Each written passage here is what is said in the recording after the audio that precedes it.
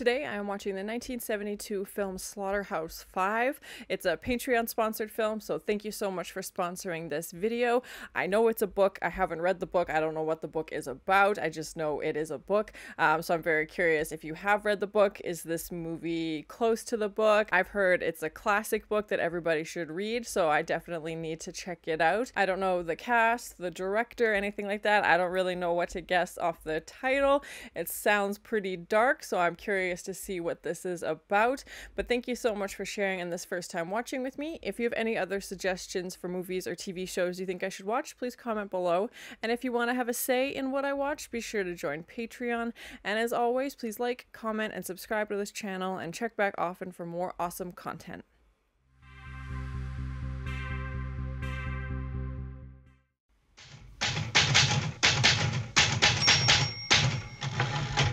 Unstuck in time. Okay, so more like sci-fi elements, some time travel involved. Okay, interesting.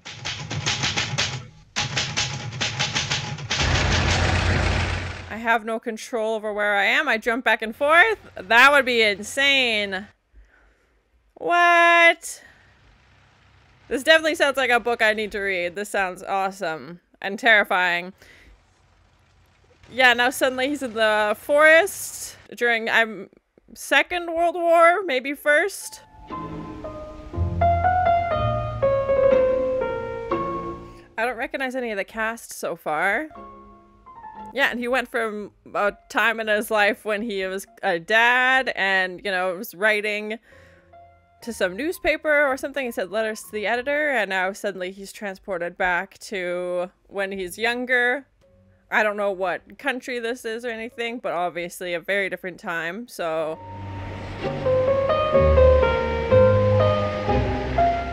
Yeah, and the fact that he has no control over it, like other time travel based movies that I've seen, it's like a portal or something that triggers them. This just seems to be random. There doesn't seem to be any rhyme or reason why he is, you know, sent back and forward in time, which would be incredibly frustrating. And how do you function? Like, that's crazy.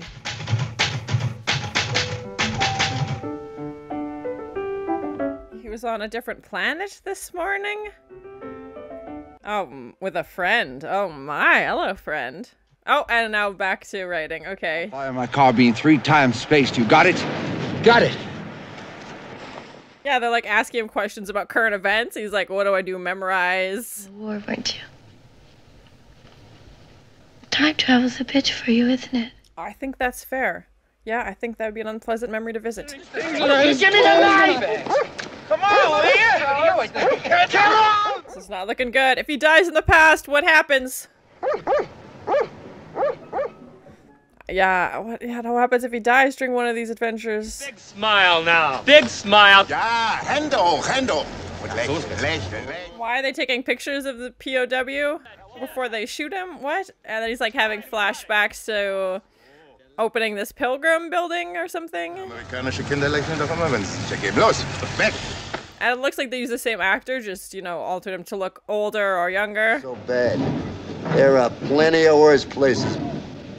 Plenty of worse places. He's like, no, I don't want to go anywhere worse. The only thing that's kind of coming to mind in optometry school when this happened is a book called The Shining Girls, which is going to be turned into a show, but this guy can go into a house and transport through time. He's also building a brand new home for them out on the lake for a wedding present. That's the house we saw at the beginning. The war's over. You can come out now.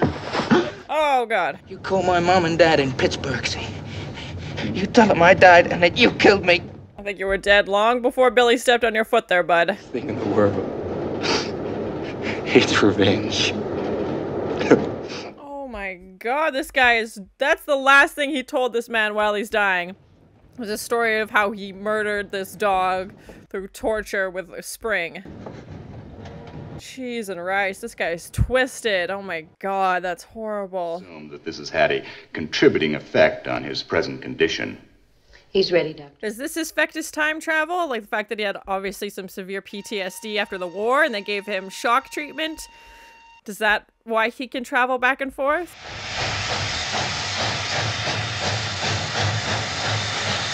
Yeah, it's crazy to just think that he's like floating aimlessly through time, and does he relive the same memories over and over, or does every time he go back, you know, it's a new memory? Just a really cool idea for a movie and a book.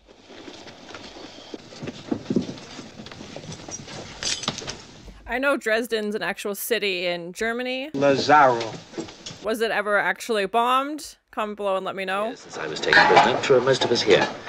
We haven't seen a woman or a child in all of that time. Think about that for a minute. Oh God, that's horrible. Deal of self-respect and survive. Do you think you can do it?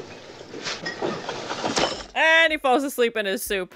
It's like, yeah, I might not be able to control this crazy war, but I can control these few things. Oh, the puppy just wants to say hello. Serenade Alice. Sit. To relate, Sit. to relate. Oh, yeah. That's crazy how his mind just goes back and forth like this, and I'm curious what his...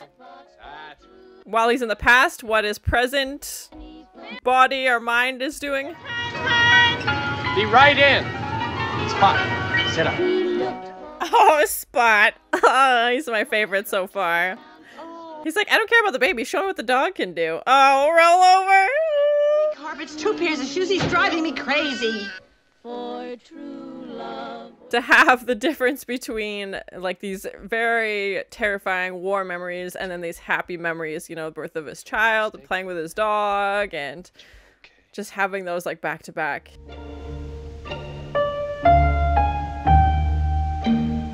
Spot's like, I don't like this, whatever it is, get away from me.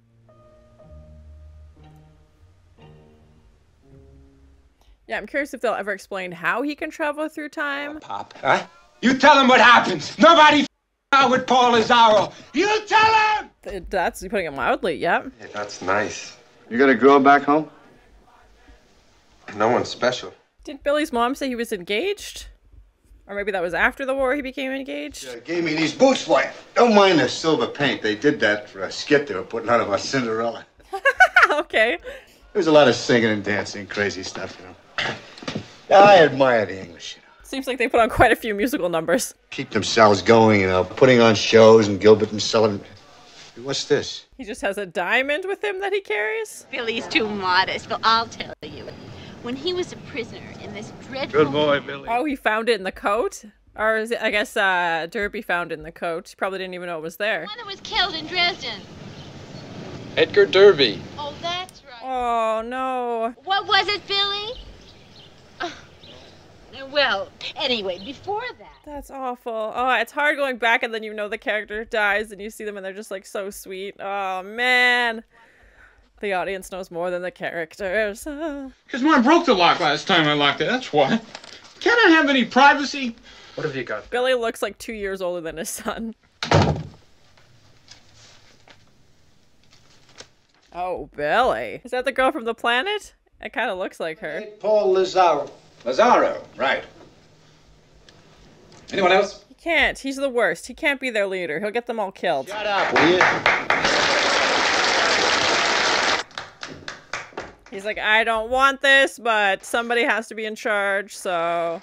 Yeah, and just the way they're cutting back and forth again. Vote. Oh. Is my bath ready, Silvio? Yes, Movie within a movie. What movie is this? Billy, take us home. I don't want to hear another word out of you. Did you hear me? He's like, I want to visit my other planetary lady friend at the movies. Myself to that filth up there. I'll allow my children to be subjected. He's like, she's talking just to me. Yeah, see this later. Dresden's never been bombed because it isn't a military target, so we'll be safe there. Oh, now they won't. And tell him I know we'll all be back together again soon. Tell him how proud I am of him. Yeah, it sounds like it's just a civilian town, like there's not any manufacturing for the war or anything like that. They said it was an open city, so... Billy, what are we going to say to the McNallys? Miss Pilgrim, if I could see you up here for a moment. Sir. Robert's acting out. Oh my. Knocking over tombstones. That's horrible. You must be the greatest father in the world. Aw.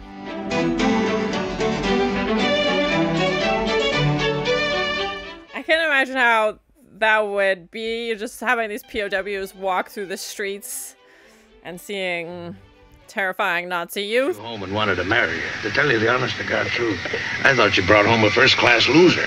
Well, this is rude and awkward.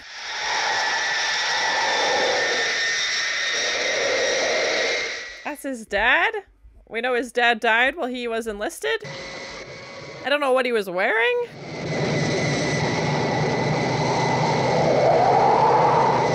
Like a ski mask or something? Plane's gonna crash. Oh, God. Hey, stewardess, bring this young fella another drink, yeah? He's like, I don't think it's a joke. I think it's gonna happen. I just need to time travel out of here before it happens. I don't know. Schlachthof-5. This is Schlachthof-5. Does that translate to Slaughterhouse-Five? Slaughter. Hof is house. Schlachthof-5. Slaughterhouse-Five. Hey, that's the name of the movie. Oh my gosh. Oh, the plane crash. Oh, he was seeing the rescuers? Schlag. He survives a world war, POW. He survives a plane crash.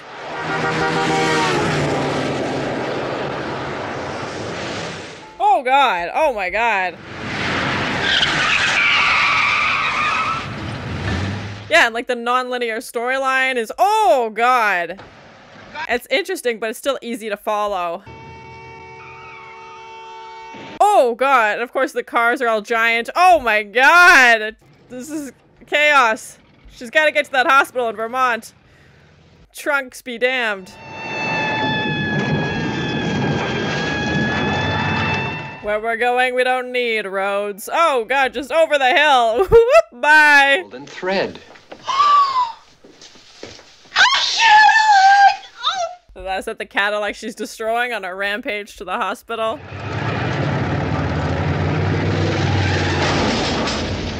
Should we need a new Cadillac for sure. Oh my God, she's gonna need to be a good thing she's at the hospital. She's gonna need medical attention. Yeah, exactly. She just crashed in. Oh my God.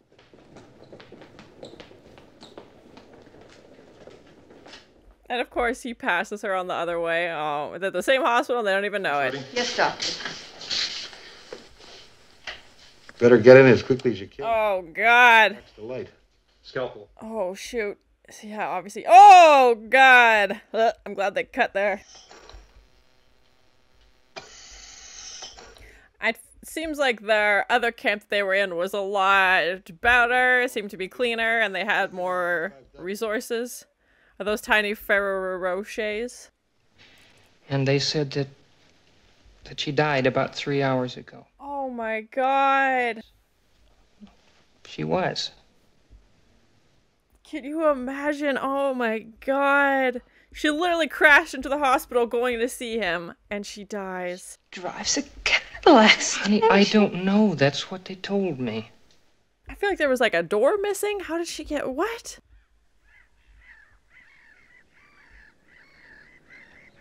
I'm guessing Billy's the only one who survived that plane crash. Oh my gosh. So yeah, he can also predict things, like he was able to see those skiers before it happened.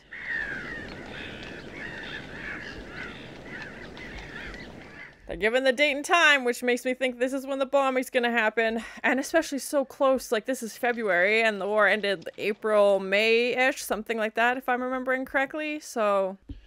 And 135,000 people dying in Dresden does not seem so very much. Was that many? Oh my God. Millions. Those masks are terrifying. So they bombed the whole city, not just like the POW camp? I know the city's in the camp, or the camp is in the city, but still, it was just like, they obviously knew that they were gonna hurt more than just POWs. Oh my God, that's horrible. Oh shit. And they all thought Dresden was so safe, and those are very much bombs dropping.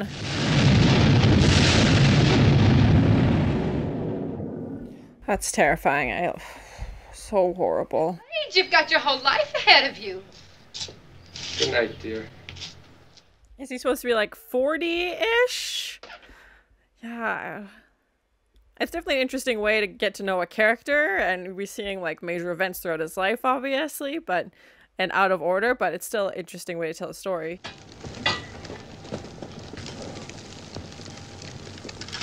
That's crazy. There's like nothing left. Everything is burnt out and destroyed and completely gone.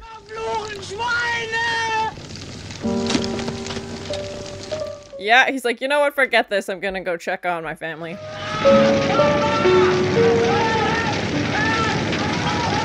No. No. Oh Oh my gosh. That's horrible. Hi, Dad. His son's in the army now? Not ready yet. Well, now how you feel, Dad? Yeah, he keeps seeing this thing, like this glowing light come towards him.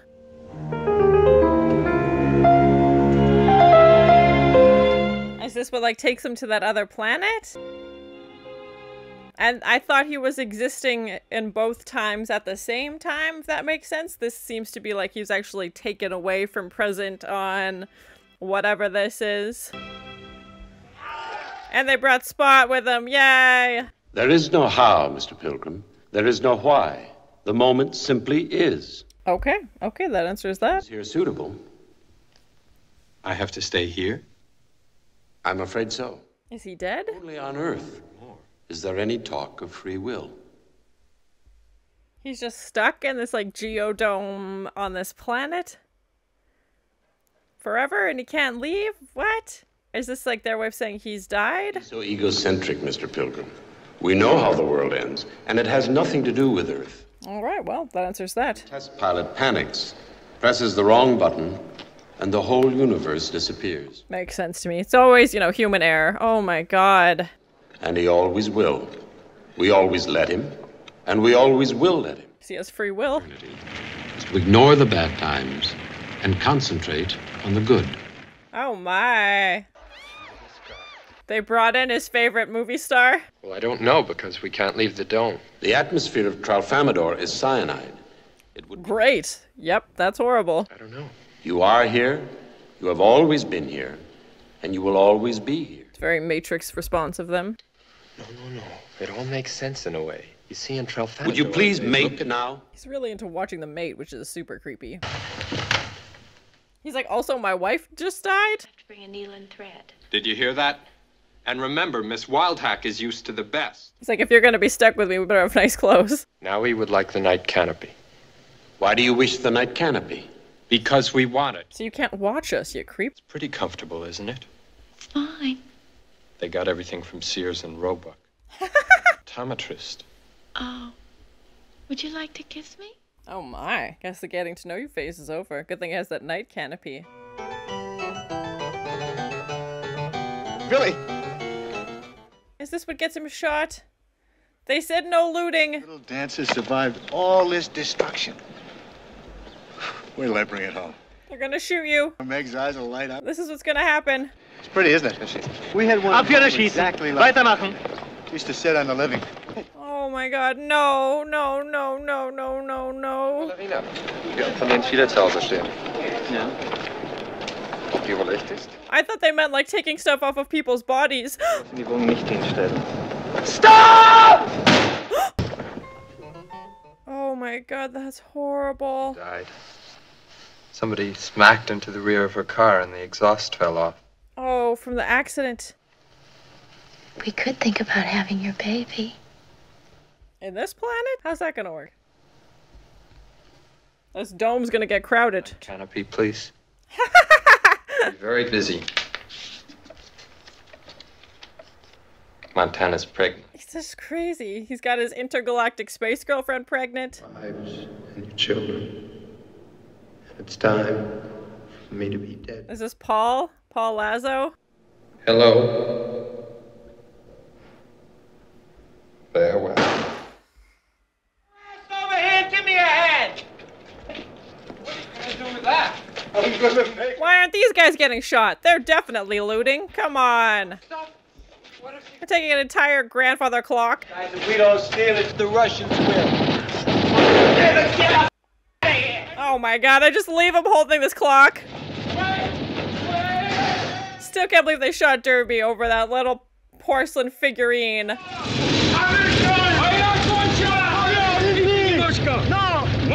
The Russians are like, here, have some vodka. I'm assuming the war is over at this point. I don't know. Like, oh, we'll leave you under this clock, you know, thanks for the vodka, but see you later.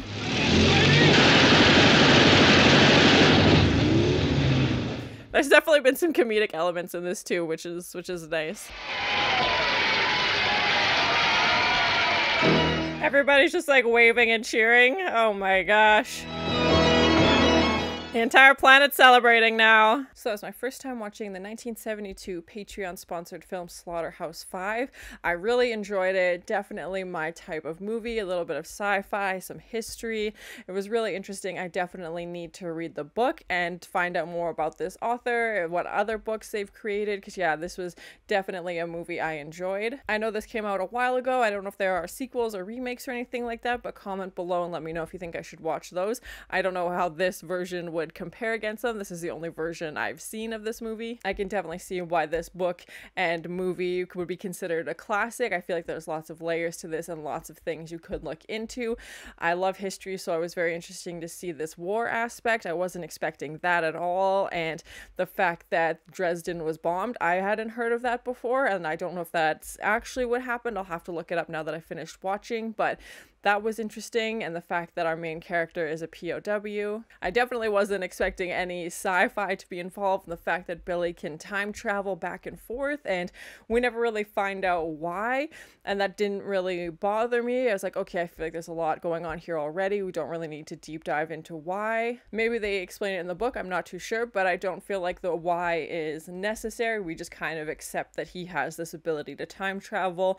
There might be a couple pieces from the movie that you could say, okay, maybe this gave him the ability, like when he was recovering from his PTSD and they started giving him shock therapy, maybe that had something to do with it. I have no idea, but nobody else he meets seems to have this ability to travel back and forth. And like I said, in other sci-fi movies, you know, there's a portal or there's something that triggers it. This seemed to be sometimes a memory would trigger it, but he also didn't seem to have any control over it. It's not like, okay, I just won't go near this one area or whatever, and then I won't time travel. So that was interesting, the fact that he could just at any moment, basically called it being unstuck in time. He's just kind of floating around, and he mentioned he got to go to the future. We didn't get to see any of those memories, and maybe in the book he travels to other places as well. But the three main points of time we got to see were when he was in the war and present day. I think they said he was in New York, and then also on this other planet. So it was interesting to have those three kind of as our like main points from storytelling, even though it was non-linear. As a viewer, it still felt easy to follow what was going on, and you weren't like, okay, where are we? What are we doing? Maybe the book is like that, I'm not too sure, but and obviously we have the visual element of it being the film as well, so you're like, okay, Billy is younger, he's in his army uniform, clearly this is the time we're in. I don't know how descriptive that section would be, or if it would just be all first person. I have no idea. And maybe watching this makes it easier to read the book because you have those visuals to go along with it. I didn't recognize the cast or the director or anything, so comment below would I know them from anything. I really enjoyed their performances, and especially Billy. They definitely had the same actor throughout the entire movie, and they didn't hire like an older version or, you know, a younger version. They just made him look, or tried to make him look older. I mean, if you want to poke holes at it, I mean, he definitely didn't look old enough to be, you know, the father of Robert or Barbara. Like, he looks like he was still, you know, in his early 20s and is trying to play their father. I know they tried to like change his hair and stuff like that, you know, gave him the glasses, but that didn't take me out of the experience. I just, you know, we assume that he's at that age now. There was definitely some comedic elements throughout as well, which I really enjoyed, and I feel like you needed, because it was at times very dark and very heavy subject matter. And, you know, even that scene at the end where Billy's stuck under the clock and, you know, everybody comes up to him but doesn't rescue him, they just leave him there, and I thought that was funny. And there was a few other lines and situations that they added comedy into, and I don't know again if that's for the book, if they did that for the movie, but either way I enjoyed it as a viewer. It definitely helped things, as obviously, like I said, this could have been seemed very dark and very dramatic and very heavy. It felt heartwarming at times considering everything that was going on, and even Billy's kind of perspective on it. He's like, you know what, like, I've been to this other planet, the way they view things is kind of how I've adapted my view of the world, and this is just kind of random moments strung together. It felt very much like The Matrix in that sense. And even the fact that he's seen his own death, he knows how it's gonna happen. You know, even when he's on that planet, they tell him how the end of the world happens basically because a pilot presses the wrong button, and of course that's what would be the downfall of, you know, the universe as we know it basically. So the fact that Billy still goes through with his plan, and he's like, I know what's gonna be in this place this day when I'm giving this speech, you know, with Paul. Of course it's Paul, like this jerk throughout the entire movie is the one who kills Billy in the end, and Billy could have made another choice to go somewhere else and do something different, but he didn't. Billy doesn't view dying as the end, it seems like. Even when he's on that other planet, their greeting is hello, farewell, hello, farewell. Like, arrival and departure seem to have the same consequence. It doesn't seem to have the weight of, you know, someone dying or like the significance of someone dying on Earth. So I feel like he just kind of accepted his fate, and he's like, yeah, this is how I'm meant to go, so I'm not gonna mess with it, and I'm just gonna let it happen. I thought maybe he had died when they had pulled him from that like glowing ball and sent him to the planet. I was like, okay, maybe this is it. Maybe this is him dying. You know, he's leaving Earth completely, but then he somehow goes back and forth again. So yeah, it was really interesting, just a really cool concept for a movie and a book. And Billy's life is full of tragedies and these horrible events from the war, and somehow he survives everything until obviously Paul shoots him at the end. But you know, he survives these bombings in Dresden, he survives the war, he survives that plane crash, and was to be able to predict the plane crash.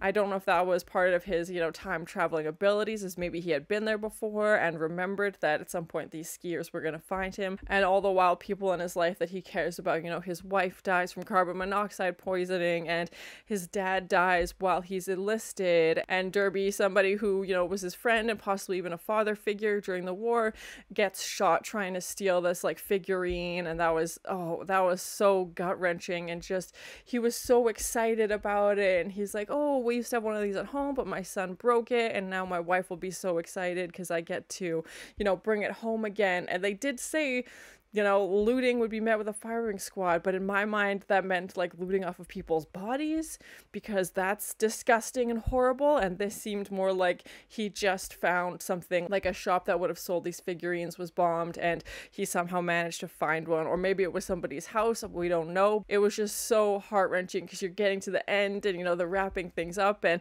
the audience has been told that, you know, he dies and he's shot, and we don't find out what happens. So they kind of leave that element of suspense, as we have, you know, Billy and his wife talking back and forth at an earlier scene, like, oh, what happened? Like, why was he killed again? And Billy's just still like haunted by that clearly, and it was just such a horrible scene to witness. And it's especially painful considering that bombing was in February of 1945 and the war would have been over, you know, in a matter of months, and he was so close to making it home, and it's just like, oh, so painful to see that. And even Billy's last name being Pilgrim, and if you wanted to read into that, you know, Pilgrims were known as being settlers, and maybe Billy is the first of this kind to be able to travel to this planet and start to repopulate over there, and him and Montana are now in this dome with their child. Like, maybe they'd become pilgrims and settlers on that planet. So yeah, just really interesting. I feel like everything in this was done intentionally, and I'm very curious to read the book and see how it compares, and maybe there's details in the book or maybe different variations of things. I know sometimes in movies they make minor alterations because it's easier to film that way as opposed to what the book strictly says. I'd be very curious to find out how the author feels about this movie, and I don't know when the book came out either, if this was written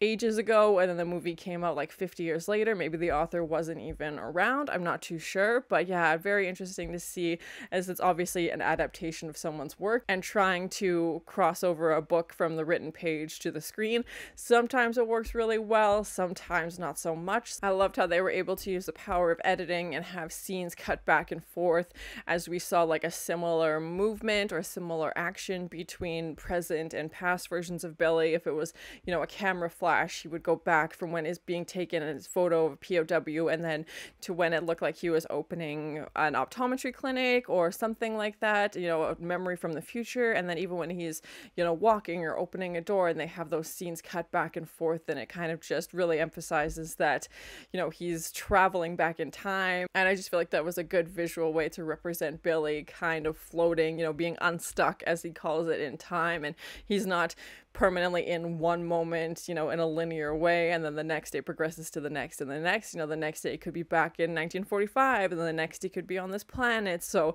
it was really interesting, and I love that they use those storytelling techniques to help convey that. I wonder what Billy was like when he's in the present, but in the past, if he's just mentally in the past and like reliving these memories, if his whole body is gone and he's, you know, fully living in the past now. I don't know if that's explored in the book, but I feel like his family would get suspicious if he was gone completely. But again, they said that Montana girl had been missing and they thought she had disappeared, so she was obviously physically taken from Earth and brought up to this other planet. So maybe when Billy is going to the past, he's physically gone. But I feel like there was also a few times when he was talking and Montana says, oh, you were time traveling again. And I feel like he was just maybe like literally spaced out and just looking, you know, off in the distance or something and wasn't really responding. So, yeah, it would be very interesting to see what that looked like and how those transformations affected him. I'm also guessing that he only goes back into existing memories. He's not creating new ones. Like when he travels back in time,